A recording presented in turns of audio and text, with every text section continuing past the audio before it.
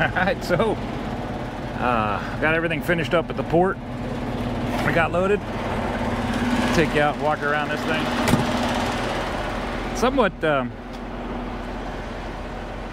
Somewhat crazy, I would think, that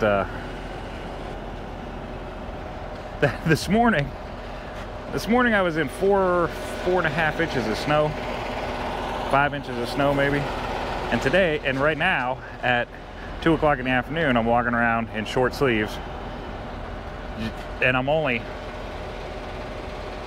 200 miles away.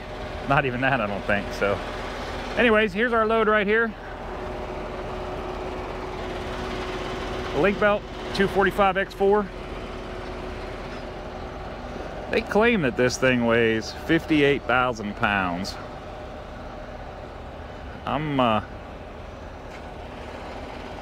so sure. I'm gonna put it on the scale and see. I need to get a scale for the Ohio permit anyways. So I'm gonna put it on the scale and see, but figured I'd take you around, show it to you, show you securement on it. Tire's bulging a little. Let's check this tire.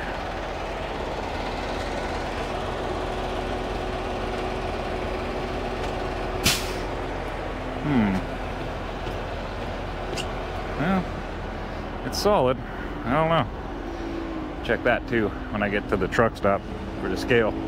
So here's what I did for securement on this thing. I put my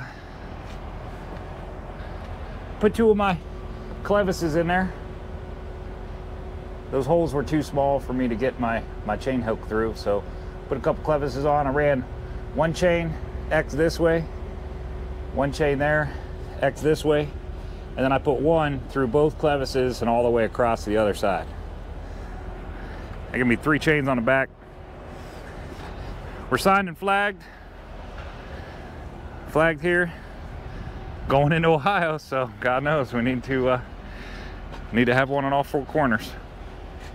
Now in the back here, this got a little tricky because it has this blade, so it's kind of difficult to, you can't really get to where I put the D-rings on the other side on the back of this thing. So what I did was I ended up hooking right here, and I got super creative with some edge protection and came up over the blade and down to the other side, and I ended up having to edge protect here, and then this lip right here on the inside, I had to get it protected as well. So I did that on both sides. Hook chain that way, and then hook chain came this way, and then I got the 1 required chain over the boom on this thing.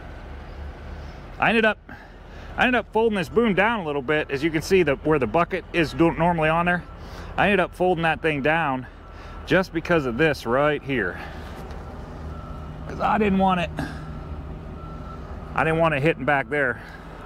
So I ended up rolling the bucket down and then setting that down that way. And hydraulics are brand new, so I'm sure it's going to stay. So that should be that.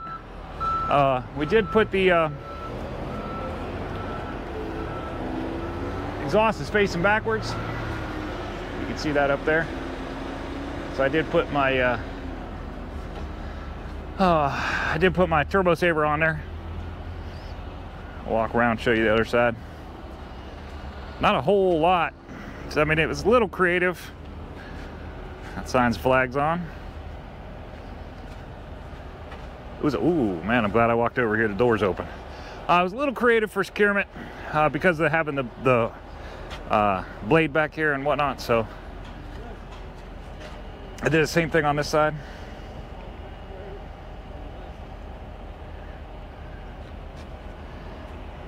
Chain down here, got my chain tails all tied up. Flag on this side. Go ahead and get this door closed if I can reach it. There we go. There, that would have been all bad. Okay, and this is why you walk around before you take off. This is why you take a minute and walk around your unit and make sure everything's okay. So here's the other side flagged. Now talking about positioning on this thing, I wasn't super crazy about where it's positioned. I was a little worried that I was going to be overweight on my drive tires because of how it's positioned and the way the arm comes down on that thing. It's so close to the back deck that I can't really move it back anymore without hitting that back deck. So it's as far back as it could possibly. This is actually one unit that I considered for a minute spinning this thing around the other way and leaving the arm up front. I don't like doing it that way. I don't normally do it that way. But this is one I considered doing it. But what I ended up doing was I got the machine on, I got it positioned as best as it could be before I chained it down. And then I hooked back up, got all my air lines hooked back up, put pressure to the system, and I let my air build up.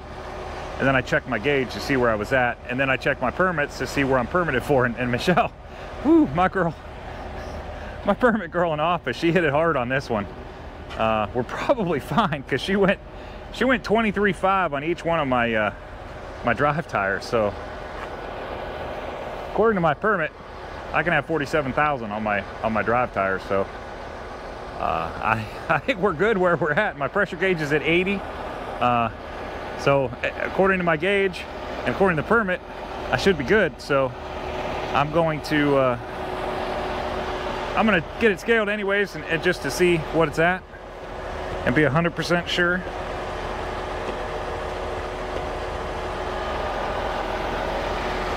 But I think it's good. So I'm gonna get back on the road. I'm jump in here, get back on the road. Try to get some miles on before it gets dark on me tonight. I'd like to be delivering this thing tomorrow morning in Richfield, Ohio. Picking up in Baltimore. Oh, obviously, you know I'm in Baltimore. Picking up here in Baltimore. And it is delivered in Richfield, Ohio. Oh, I'd like to be as close to Richfield as I can tomorrow morning. Get this thing off. I got a couple local loads. That'll be interesting to see. A couple local loads that my office booked. Some of our customers called and asked if we could do it, so that was a good thing. So I'm gonna go take care of that tomorrow.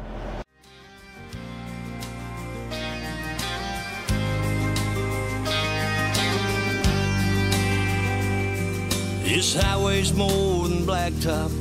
It's more than these white lines.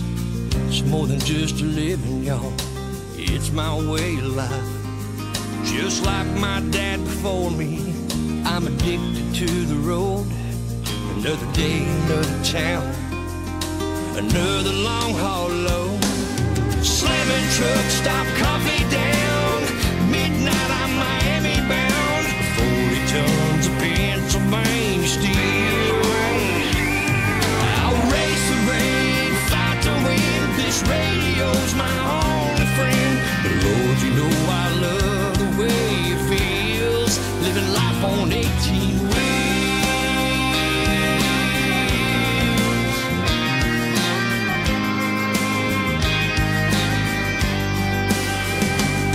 I love the new horizons, the change of scenery. Every day's different, that's what sets me free. Jamming gears, counting miles, crawling up these hills. I don't get tired of this grind. Hell, I guess I never will. Slamming trucks, stop coffee down. Midnight, I'm Miami bound. 40 tons of Pennsylvania steel. I'll race the rain, fight the wind. This radio's my only friend. But Lord, you know I love the way it feels, living life on 18 wheels.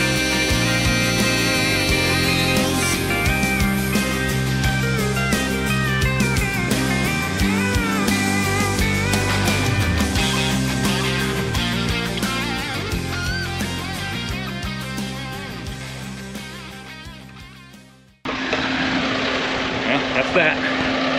Another one delivered. To see how much film we lost. The camera fell over. Get this sign for and I'm gonna get out of here. Stop coffee down. Midnight, I'm tons of pain.